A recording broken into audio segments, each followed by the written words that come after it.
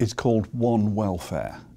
You might have heard of a concept called One Health, where we look at the health of animals, wildlife, domestic animals, people, and the planet, and realize that they're all tied together. The health of wildlife, the health of individual people, and the health of the whole planet are all linked.